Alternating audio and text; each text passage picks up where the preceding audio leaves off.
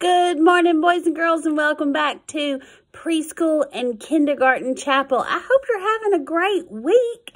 I've seen a few of you waving at me on those cameras. I try to wave back and run and catch you just to show that I have seen you.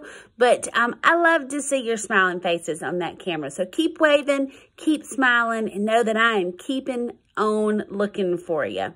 Today I want to ask you something. Do you like to take a bubble bath? Raise your hand if you like to take a bubble bath. Well, you know, I think I told y'all last week that Miss Chris moved into a new house.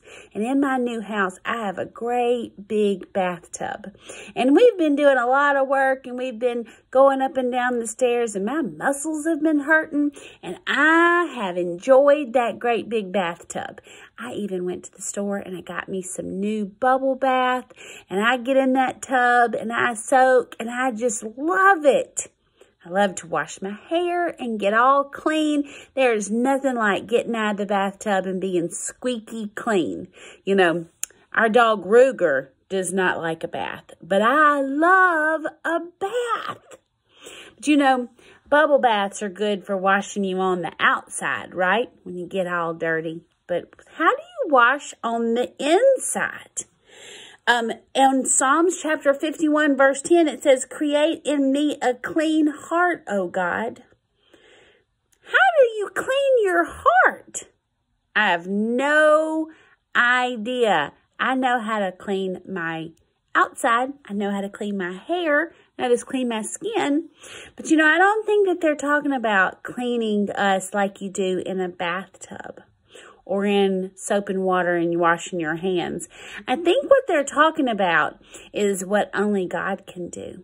When we pray and ask God to create in us a clean heart and tell Him we're sorry for the things that we have done that are wrong, it's like God washes us from the inside out.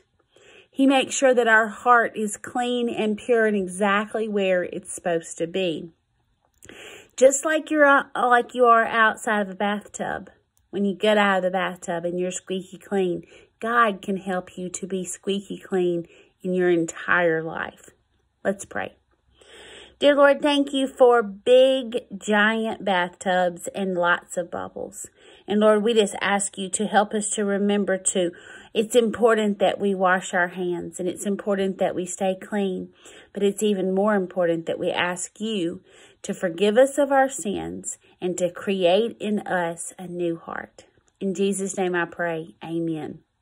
Boys and girls, I hope you have a great day, and I look forward to seeing you very, very soon. Bye.